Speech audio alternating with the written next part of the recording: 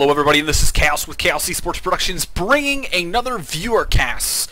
Today, we're looking at a PvT submitted by Alex, and we're going to see what we can do to improve his game.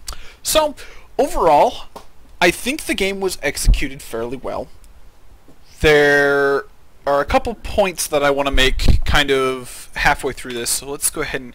Your early game is fairly well. I didn't really see a whole lot as far as issues with building orders or things of that nature. Overall, I think you did a fairly decent job.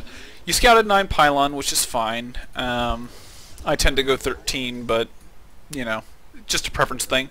You can get in here and harass a little bit, which, you know, forces them to pull another SCV.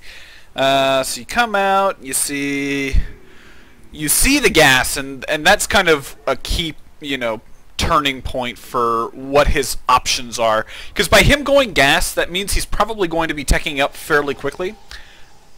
And you don't know whether or not it's going to be like Widow Mine drops, maybe a Marine Marauder push. Looks like you get a Stalker stuck here. That's a bummer. So yeah, so you're going to start killing this pylon, yada yada, going for the robo facility, which I think is okay. Now, I don't quite understand why you got the forge so early. Yeah, it'll allow you to get your upgrades quick enough, and since you're not getting very many like gas intensive units, that could, you know, put you ahead in the upgrade, upgrade battle in the long run, but since you really don't know what your opponent's doing, I would kind of say holding off on the upgrades is okay. You do want to get your forge down probably sometime around... Putting it down about this point in time is probably okay, but getting it so early, you know, you never know what you're going to deal with, whether or not you're going to be dealing with like a really weird early Marine push or, you know, just stupid things. So getting the forge as early as you did, I probably wouldn't recommend. But yeah, going for Robo, which is kind of a typical build for against Terran player. Not looking to early expand. Now, one thing that I would recommend you do is take, when your first Stalker comes out, well, I mean this one got stuck, but once your first free Stalker comes out, just send him across the map, see if your opponent's building a bunker, and check to see whether or not he's expanding, because knowing whether or not he's expanding early on is going to kind of be the key to how you want to play your game. If he goes for a really early expansion, you obviously have the option to be an aggressor to that and, you know, try and deny it, or you can just play the macro game and expand yourself. So just some small things. Getting out the observer, which is good. I always like getting like 3 or 4 observers when I'm playing against Terran. Now, at this point, I'm really confused because you went and got the robotics facility, and that's kind of chosen your tech path, but you haven't chosen to plant down your Robo Bay, because Marine Marauder, in general, is a fairly effective build just because any gateway pushes are pretty much immediately denied without any splash damage. So getting the robotics bay down as quickly as possible and getting your Colossus count up to like the 2 and 3 range is definitely something that you should be looking for. Also, one key timing that you want to be aware of is most Terran players like to push out with 4 medevacs. So if you go over to your opponent's base with this observer, you want to first see if he's got a starport. If he doesn't have a starport, you need to be a little worried about like a proxy Widow Mine type play. But if you do see the starport, you want to note the number of medevacs that he has and kind of when he's probably thinking about pushing out. So we will we'll talk about that shortly once we get in here. So observers over here, you come in, you scout. Now at this point, all you've seen is a ton of Marines. You really, I mean, if we look at his count, he's already at, you know, let's see, what is that? 8, 16, 24. He's at 24 Marines already, and, you know, he hasn't expanded. You haven't quite scouted it yet, but it's just something you want to be looking for, because obviously if he's expanded, he's probably looking to get his economy up a little bit more before he pushes out. So you see the medevacs come out, so you only see 2, so you know that he's probably going to be pushing fairly soon. This is kind of why it's a little risky to plant down this Twilight Council at this point, because you want to have splash damage in your army composition in order to deal with the huge number of Marines that he has. You know, equal number of Stalkers can generally take out a huge army of Marines, but 9 times out of 10 it's going to be a 2-to-1 ratio of Marines to Stalkers, and he's just going to melt through your army because the DPS of Marines comparative to Stalkers is just so much higher. So you are going to have an upgrade advantage as far as +1 already being done, so that's obviously in your favor. Getting some cannons because you're worried about drops. You scout around with your observer, you see the factory. Now, one thing that you can note is that he's not building anything out of his factory, which means he's basically just saying, I'm not going anything mech-wise. Widow mines, tanks, not even going to worry about it. So he is strictly going for a Marine medevac push. Now, this is actually something that I believe Filter StarCraft talks about, and basically it's from about Bronze to Platinum League, this type of build is just super effective if your opponent doesn't know what he's up against, or better yet, doesn't understand the mechanics of splash damage.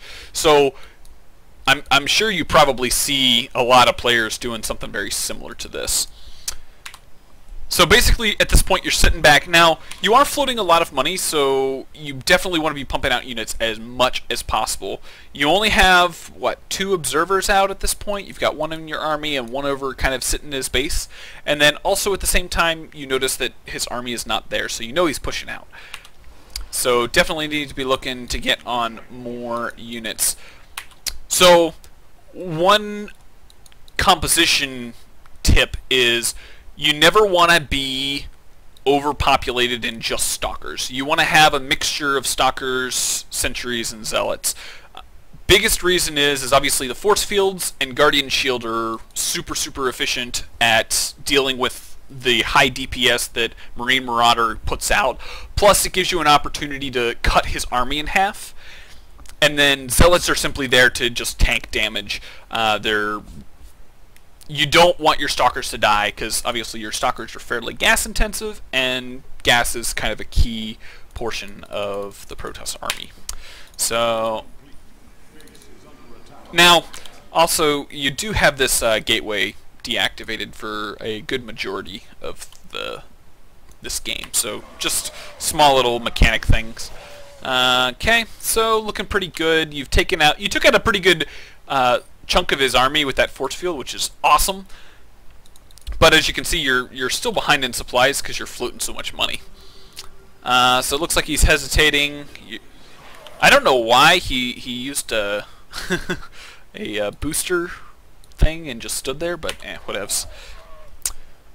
So yeah, so you're pretty high on minerals because you've primarily just built Stalkers, and now that you've used all your gas, you can only build Zealots really. And then you choose to go ahead and get the Twilight Council down, which is an okay choice, but obviously depending on whether or not he's going to continue building medevacs versus Vikings is going to be kind of a key thing. So going ahead and getting the Templar Archives is probably okay in this situation. Also, at this point, since the Templar Archives is done, I would go ahead and warp in just 2 High Templar. That way they're continually building up energy, so that once you do finish your storm research, you'll immediately have like 2 to 4 storms right off the bat. So getting up your expansion, just kind of waiting. Got some High Templar. Storm hasn't quite started yet. You see that he's coming down. Now, actually, I think Storm is done. Let's check that. Yeah, Storm is done. So you have this kind of oopsie daisy moment where you A move into your opponent and your High Templar just melt. So one thing that I like to I hit the back button. One thing that I like to do is I like to put my High Templar on a separate hotkey from my main army. That way I can kind of flip between the two and cast my spells and whatnot. Because usually sentries on one is okay. That way you can put up your Guardian Shield and Force Field when needed. And then by having the High Templar on 2, that allows you to just flip over to High Templar real quick by hitting the 2 key and throwing down your storms or feedbacks, depending on what you need. So now, at this point, you've only got 1 sentry with 2 force fields, which is actually just enough to deal with this ramp.